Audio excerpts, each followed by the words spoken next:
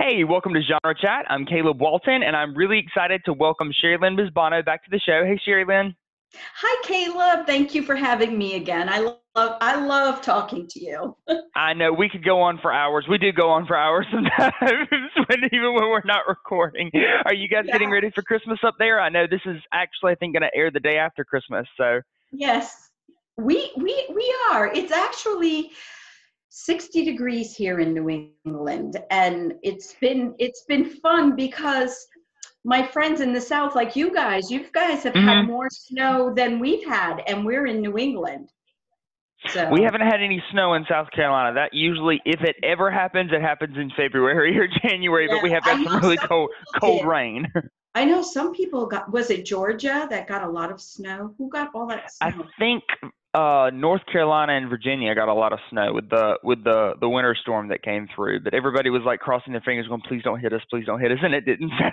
So all Well, the it's bread and milk always got good off the shelf at Walmart anyway. But if it's a new experience with that much snow or whatever new experience we have, we should go write about those feelings that we have because we never know if yes, we're going to write about it in a novel or for a blog post or something. I do that now. Write about that's something we can discuss about having a hmm mindset in the new year is to write about our experience, whether they're new, old, bad, or good. Have the mindset of writing about all your experiences. But I like that a lot, and that's actually what I wanted to focus on a little bit today. Is what should the writer's mindset be going into a new year? Because it's sort of a clean slate and a fresh start. And you might have writers' conferences like we do, or different deadlines you're trying to meet coming up, and just really getting focused on what you need to do. What do you like? How do you do that for yourself? How do you get all your thoughts gathered and just focus your direction? mm, well, I do like a new year. I like a fresh start, but we don't have to wait for the new year. If this is hmm going to air December 26th, and if anybody's watching this, um, you may be watching it in August, but still, hmm this mindset is to start today. You don't have to wait for a new year. You don't even have to wait for a new day. You can do it in a new second. That's something And that my boss is really good at saying. My boss here at the agency I work at, she says the most important move is the next move, not the one I before, like not the one you're that. planning out. The one is the very next one that you choose because that could change everything.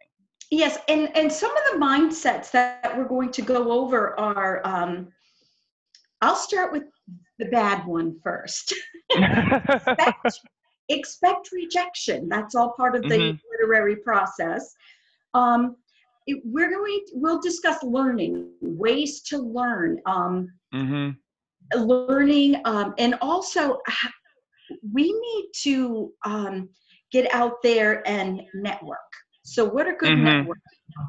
In the new year, this new year, you need to have a mindset of learning, of networking, of writing about your experiences, um, treating writing as a job, not a hobby. Exactly. That's something I used to do. I used to put it on the back burner. Read. Every hmm good writer is a good reader, and we can talk about that too. But first, let's talk about writing about our experiences hmm because I can remember, and even today, if you go through life, I mean, we have to be delicate. It's like today I'm going to go to some stores and things like that. I love to people watch, hmm but I don't get up in their face and say, "What did you just say? I missed it. I'm reading a book." You don't do that. People, yeah, that sort of steps over the line with people watching. You got you got to make sure they don't know you're watching them. But people watch. I want to share a story with you.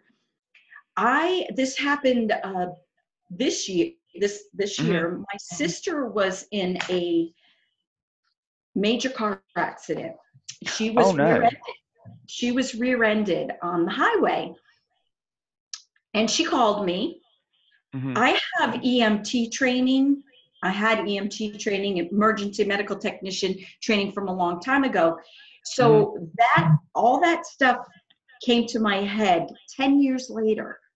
Mhm. Charlene, don't turn your head. Charlene, call an ambulance. Charlene, don't, I was telling her all these things to do because she said she Mhm. felt fine. I'm like, don't move your neck. Let the go to the emergency room. She goes, oh no, I'm fine. We get to the emergency room, my other sister and I, and we find out she has a broken neck. Oh my gosh. And she didn't know anything was wrong at the time. Because She of the thought she felt shock. fine. Well, Uh-huh. this isn't the part of the story. But see, I remember these things. I'm trying to remember these things. And Mhm. we go to the trauma unit. They make us drive up to Rhode Island Hospital Trauma Unit. So when we're praying all the way. And as a believer, a Christian, I pray. And I believe the Holy Spirit does impress things on your heart. And so I'm being very alert about my surroundings. Mhm. Trauma bay, this trauma unit, bay 1, unit 2, bed 2, or something like that.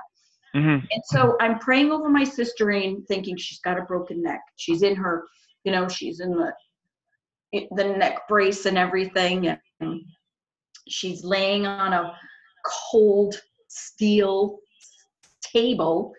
And Mhm. I'm praying and praying and praying. And then I'm thinking, okay, Lord, I'll take care of my sister. If she's going to be paralyzed, I'll take care of her. I'm praying. And the Holy Spirit said, stop, look, and listen. I'm like, my sister's got a broken neck and you want me to look around me? Mhm. What I learned as a writer that God taught me, or whoever teaches you books, is to stop, look, and listen in that situation. Because I heard some of the most amazing things beside the chirps and the bings and things of all the machinery, the doctors, and how they work so well together. And I call it a chaotic waltz. They know it. Oh, I like that. A chaotic waltz.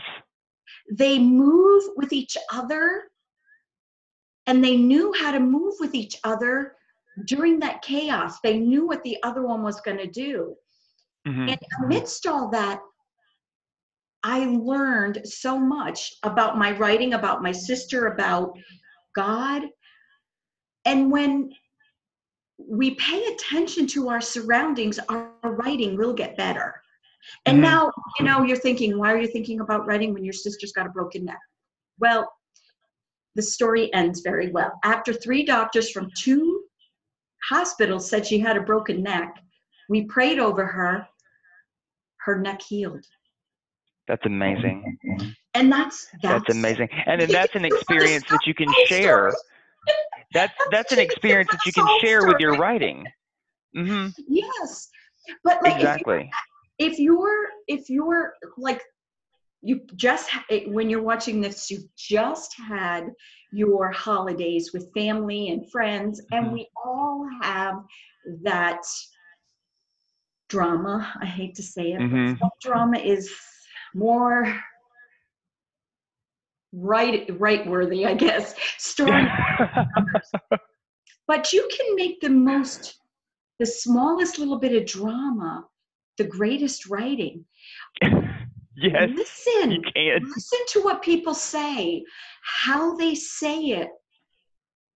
Um, View your surroundings, the way the Christmas lights reflect off of Grandpa's glasses or something. I don't Mhm. know, but just be observant. The year comes with many challenges just for life. Write about them.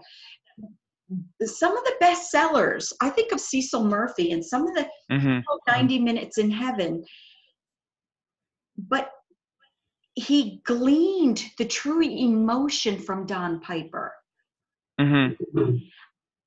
And to write someone else's emotions is even harder. But if you're going through a difficult time or a happy time or an indifferent time, write what you're feeling. Even look up, if you're happy, look up synonyms for the word happy. If you're ecstatic, if you're sad, if life is tumultuous, look up these words and write them down and keep them in a folder. So writing about your life experiences this year, go through life thinking like a writer. Exactly, because honestly, that's how we see the world. That's how if you're a writer, that's who you are. That's how you process things. That's how you look for things. You look for the story and everything, and you usually find it most of the time. I know one thing. I'm reading one of Tosca Lee's novels right now, and the Progeny series. I don't know if you've read that, but one of the things that just really impressed me is the little things that the character notices about her surroundings that I would never even think to include in a description of something. The crayon drawings on the telephone book in the hotel, or just things that are all around us that helps you get more familiar with the setting, that you don't automatically think, oh, I need to include that. Just little things that you might not even realize you noticed. But those things, having that awareness, helps create a better scene, helps create a better environment. And a better character, because I don't notice a lot of things, like you and I might not notice a lot of things. My husband, he notices everything. So that could be a character trait for somebody, like they miss nothing. So we as writers need to look at every little thing to write from their point of view. Exactly. I mean, he notices when a house is under construction and how long it's been under construction. I don't notice stuff like that. Exactly. But a character with certain life experiences might notice that. I need to as a writer. So you were talking about learning from other people's writing, and because you're reading other people's writing. And reading is so important to the writer. When I first started writing, I didn't start writing until a little over 4 years ago. I didn't want to. It's hard. Writing is hard. It is. It is very challenging. And I said, well, I don't have to read if I write. And boy, was that every writer, best-selling writers. I mean, I looked this up because I have to prove things to be correct. I don't believe everything I hear. I'm like, I want to know that I have to read. It's not that I don't want to read, but I just finished all this textbook reading. It was hard, just all that reading. Reading's not hard, but I want to read for enjoyment too.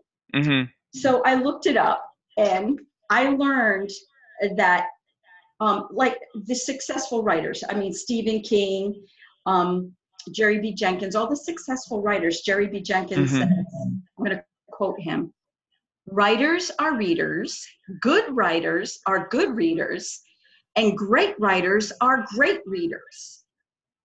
And the Portuguese Nobel Prize winner, Jose Saramago, I don't think I said his name, but he was the Nobel Prize winner. He even said that good writers are good readers. So if these people are saying it, I need to do it if I want to be a good writer. Exactly. I learn how to, like you were talking about details, I learned how to get those details in there by reading other people's writing, because I'm a very matter-of-fact person. In one of the first things that I learned in one of the classes as a writer was dancing with dialogue with Cecil Murphy. So I can write dialogue all day, but to put the stuff in between, I need to learn. Because it's like a dance. It has to have a certain rhythm to it in order to flow when you're reading it. I honestly can't remember who said this, but I was listening to some course on writing dialogue, and they said that dialogue does not need to sound like it does in real life, but it needs to read like it does in real life. So if you were to read the dialogue out loud, it may not sound like exactly what someone would naturally say, but when you're reading it, it needs to be done in a style that your eye processes it like that. And I was like, if someone has a Southern accent, you can write their first 2 or 3 lines in that Southern accent, and then just write. Not you, Caleb. Right? I mean, a real Because Southern drawl. we know if you're We're in New the South, England. you do We're not New pronounce every letter of every word. So there are a Anti lot of New England. apostrophes and stuff. Boston has their accent. So I Mhm. have read best-selling authors, good, really good writers, and how they do that. They they start off with that accent, aya or akaka, Mhm. and then they don't continue it Hmm. because, well, they do, but they don't. Um, Let me back up. I'm trying to remember exactly what Cecil said. But to get your point across, you don't have to make it so obvious all the time. Mm. I like that. That is sticky note worthy. That's one of those things you put next to your desk. I like that to make your point, to get your point across. You don't have to be so obvious about it. And that's almost like going into show don't tell. And that's something I think it was Alton Gansky that said that on the First in Fiction podcast was trust your reader to be smart and to pick up on things. You don't have to necessarily spell everything out. If something is supposed to be, a feel or an attitude supposed to come across in the scene, they're going to pick up on it. You don't have to tell them every little thing that happens in the setting. For instance, you might want to name, if it's a familiar thing like a store or a trail in nature, something that everyone knows exactly what that looks like. You don't have to spell out everything for them. You can just do one or two really good details that will get their imagination filling in the blanks. Right. And Mm-hmm. you can be detailed about your character, but not so detailed that you put them in a box that the reader doesn't have any imagination. Mm-hmm. That's I've Exactly. learned that from, I think, Diane Mills and a few other people. But so Mm-hmm. read, and if you're, let's talk about genre real quickly. Mm-hmm. If you're going to read this year, I I have a list. I have a list of books that I want to read. So what I'm going to do is, I haven't written them down yet, but in the front of my planner, I'm going to write the Mm-hmm. books I want to read. And then once I read them, I'm going to check them off. I'm not That's a all good about idea. I I need to get don't. organized about my reading list. I'm reading like 5 books right now, and it gets really confusing because you forget one that you started. But And I'm so eager to start a new one. You just get several going at the same yes, time. and I could do that, but right now I'm homeschooling, so I'm picking books that my son and I can. And my Mhm. friend sent me a book on for Christmas on Kindle, and it's Mhm. supposed to be, I'm going to look up real quickly, but it's supposed to be a really, really good book, and I've never heard of it before, and it's a Mhm. bestseller. And I'm like, I want to read books that my son and I can read together, and then I'll get books that I can read on my own. Mhm. But I'm reading all day with my business, book proposal business and coaching, that now it's, by the end of the day, my eyes are Your too eyes are tired. tired. But I do audiobooks. I really think that not just reading a book, but listening to books. A book that I highly recommend is Jerry B. Jenkins' audio book on, what was his last book? Dry Bones, The Valley of Dry Bones. Yes, I heard of it. I haven't read it, but I did hear about it. I highly recommend listening to it. Mhm. The narrator is phenomenal. The way he reads each character, you can visualize it just the way he reads. There's Mhm. there's women, southern, every, black, white, Mexican, all different nationalities in this book, and this guy does a great job. So when you're listening to the character speak and then Mhm. narrate what's going on, Jerry doesn't go into specifics about everything in this character, but you can hear it. Mhm. You can hear it in the way the narrator reads it, but you can also hear it the way it's written, if that makes Mhm. sense.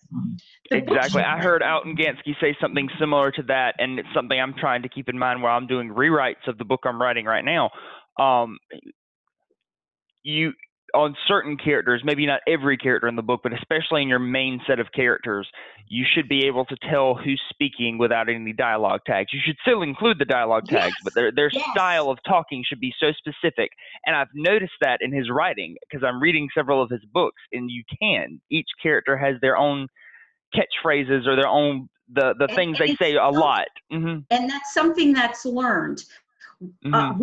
That's why, like we talked about, listen and write about your experience. Be observant this year. Be Hmm. observant and see and understand how people say different things. Like I would describe a scene differently than you would. I would use different Hmm. words than you would. This book is called, let me see, Love Does by Bob Goff. Have you ever heard of it? I have not. I haven't heard of that before. It's a book about a guy who and his son and their adventures, but Hmm. I think it's a true story, and it's amazing all the stuff that's out there to Hmm. read. Um, but I would say if you're going to read, prioritize your reading. Prioritize your reading to help your writing. Hmm. If I did you're something this past year within the past couple of months that it wasn't this wasn't why I did it, but it ended up working really well for my writing my writing journey as well. I don't have internet anymore where I live. I just really, wasn't I was not using it enough to justify to justify having it. I never used it because I'm always away from home. And when I am home during the evenings, on the rare occasion I'm actually at home during the evenings with no obligations, it's I read instead of turning on Netflix, instead of turning on YouTube or whatever. It's just so easy to do something, and there's nothing wrong with watching TV, but it's something very easy to click on, and then you don't have to work your brain quite as hard. But reading instead at night, I binge read. I've been up, catch myself, it's 1 o'clock in the morning and I'm still reading and I don't even I realize the wish time I has passed. could. And I, it's really, yeah, it really has helped. And I've noticed it's improving my writing and my editing eye too, catching common mistakes and stuff in my writing that I need to correct based on what I've learned reading other people a lot. yes, So that's yes. it's So really good. this year, the mindset is write about your experiences. I mean, write about them then and there. You can text yourself little Hmm. things. Um, I do I that do all the that. time. I do that constantly. I text myself or email. Um, Hmm. read. You need to read, but I say prioritize your reading. Hmm. Prioritize what you know you need to read. Take the time now to do it. I'm going to take one day and I'm going to organize my reading. And I already have a calendar right here Hmm. of what I do each day. Um, but I organize myself. I know that between 12 and 2, I'm really not, I don't have a lot of energy. But Hmm. sometimes I'll schedule phone calls with my clients during them because I get energy Hmm. from them. And then Exactly. I read later, but I try to get everything done before noontime because I do have chronic fatigue and Hmm. fibromyalgia. I'm different from most people. So if you want to learn more about writing with disabilities, you can go to Hmm. almostanauthor.com, almostanauthor.com, and there's a column there, writing with dis is crossed out abilities. Hmm. And the gentleman who writes that column, Martin Johnson, he does a good job, and other people have written it too. He is disabled. He died, and he has a brain injury, and he still writes. So we have no excuses. Yes, But I keep a absolutely. schedule. I would take Absolutely. one day and schedule. I just went off on a bunny trail, but take one Hmm. day and schedule your writing for the year.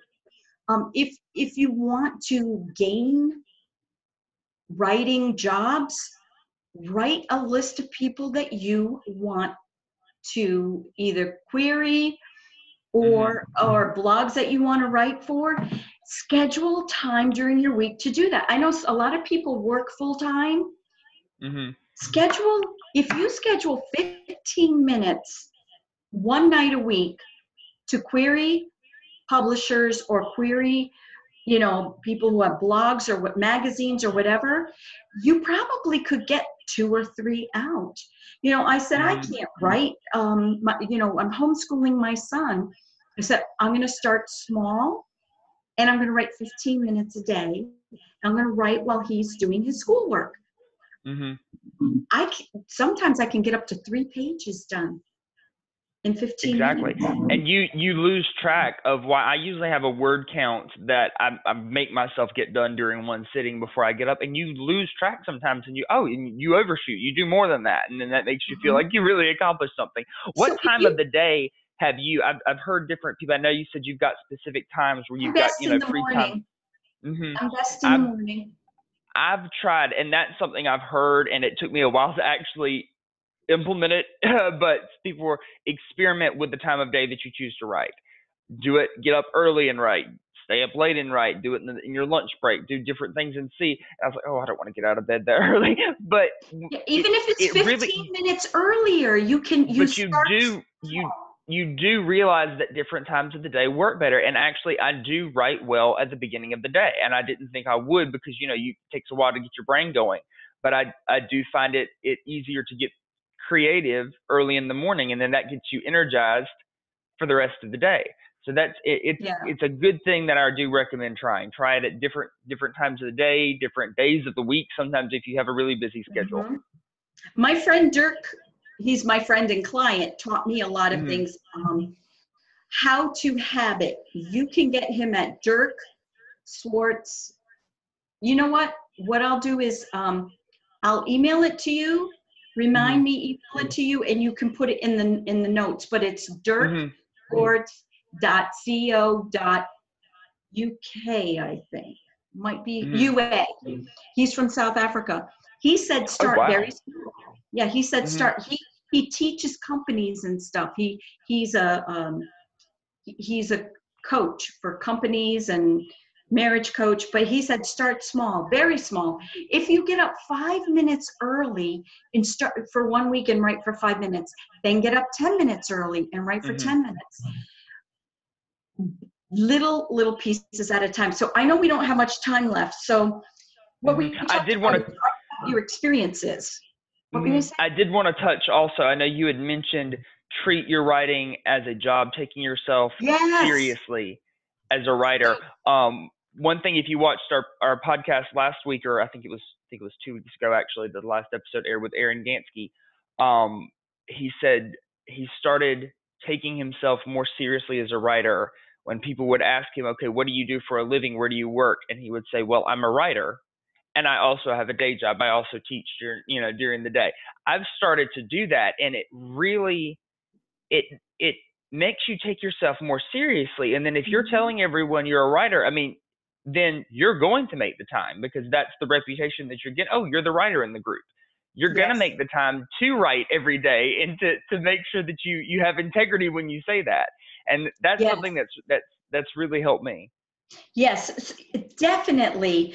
It's not a hobby. I was treating it as a hobby. And when I put it on my schedule every day to write for 15 minutes, but I usually write a little bit more, I can get at least 15 minutes in before my son needs me. So, but even if it's writing about what happened the day before, write about your experiences, write about what you read, but schedule the time. You are a writer. So I'm just going to recap. Write about, have the mindset this year, just today, to write about your experiences, to read in your genre that you want to write in, and to treat it as a job. And I highly suggest to attend a writer's conference. If you can't afford it,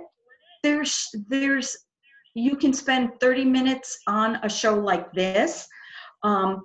There's training, there's a lot of free training. I went to YouTube and found everything from POV to my book proposal writing. I learned how to do my website. I built my own website from scratch on a how-to video in YouTube. But Jerry B. Jenkins has Jerry's Guild, or he has his writing blog. Serious Writer has classes. Serious Writer has classes. They have 1 or 2 day affordable writing conferences. You can write them and say, hey, when are you coming to my area? Or say, hey, come to my area. There's so much out there that is free. You can glean from another writing friend. Take a friend to coffee and learn from them, but learn. And another thing is network. Writing can be a lonely job. I'm an extrovert, so I'm never lonely. Me too. And that's weird because most writers, I get the feeling that the majority of writers are introverts, and they are. We've got the extrovert tendency, which almost is a hindrance sometimes because it makes it harder to shut everything out and focus. Exactly. I want to be out socializing instead of writing. Exactly. But call up a friend, or there's always Zoom or FaceTime, or all these things. Call up a friend, go out to coffee and glean from them. The best place to network is writers' conferences, but there's always we have a writing family. There's writing families online with Writers Chat. Writers Chat meets every Tuesday at 11 o'clock. You can go to Writers Chat members on Facebook. You become a Writers Chat member. It doesn't cost anything. You get in there. You learn so much. We have after parties where you can ask a question. Okay, I want to make you guys laugh before we end. My first writers conference was 4 years ago, and my first class was Dancing with Dialogue with Cecil Murphy. And people were talking, they were throwing out all these words, POV and all these words, and I'm like, I knew none of it. And you want to laugh? I raised my hand. Cecil, what's a protagonist? And you laugh. But I prefaced it with this: I'm a new writer. You can laugh at me, but what is a protagonist? And I think how far I have come because I've gone online and learned. I've attended conferences. I'm reading now. I'm writing a little bit every day. I'm trying to write about my experiences, and I've attended Writers Chat and other things. And God has brought me a long way. So in your mindset for this new year, and I want to wish you a happy new year, whoever's watching. You too, yes. Thank you. But every moment is a new start. Don't get down on yourself. Don't be hard on yourself. You are a writer. Whether your writing inspires one person or a million, it doesn't matter, because that one person could go on and inspire millions of other people. So you just don't know. You write because you're called to write. You write for healing. You write so other people can be healed. You write for entertainment. You write so other people can be entertained. You write for knowledge, and you write so other people can have knowledge. Writing is a calling. Some people are gifted writers, and some people like me learn how to write well. And I'm still learning because I'm not the best writer. And if you ask people, like people who teach writing, like Diane Mills and Jerry B. Jenkins and Cecil Murphy, they're all still learning writing. And they're teaching it. Exactly.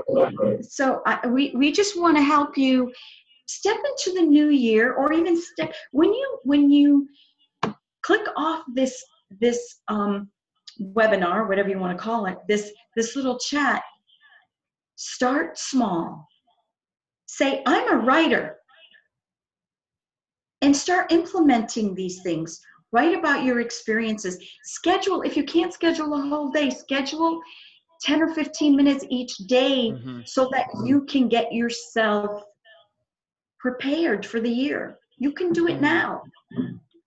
If people won't leave you alone, put on a hat or throw your shirt over your head or whatever and say, when I have this hat on, I am writing. This is my writing hat. Do not disturb me unless the house is on fire.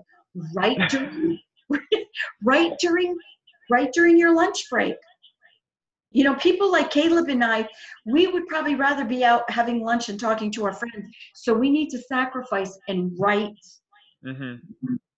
instead of going out and socializing.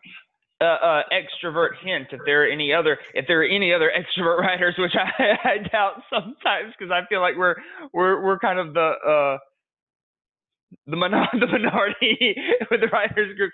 But writing in a coffee shop is really good because you are around people and you hear the conversations and stuff, and it helps you focus on your writing, and it also helps you be around other people at the same time.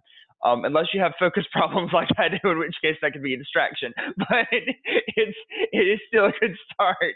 Yes, and thank you, Caleb, for having me on. I'm thinking maybe if we want to do another program, we could do the different genres and writing in different genres, or that would be an idea maybe somebody else could do too, because I know in a new year someone might want to start a new type of writing, like writing. Exactly. I was fixed on nonfiction. I'm writing nonfiction, nothing else. Now I'm writing a suspense thriller. Fiction. And exactly. So there's so many genres out there. If you want to change genres, there's nothing keeping you from doing that. Nothing. Exactly. And then each one that you write in helps you write better in the others, because they all have a common thread. You have to be descriptive, eloquent, and show and not tell in every one of them. So yeah. So that would probably be a good one. But I want to wish you a happy New Year, Caleb. Yes, Happy New Year to you too. And since we're recording and Christmas hasn't happened yet, Merry Christmas. And to everybody else that's watching this on the 26th, I hope you had a Merry Christmas. If anybody needs help, I do have, I would love to help you in your writing journey. I am a writing coach. And I also do book proposals. I edit books. I just love to help writers in their journey to publication. And I will laugh with you. I will cry with you. I will eat chocolate with you so we both feel better. That is a good friend. I will send you chocolate. But you can contact me at editor@thewriteproposal.com. That's editor@THEWRITE proposal.com. Awesome. Or you can contact Caleb. Yes. Thank you so much for being on the show, and we will see all of you guys in the new year.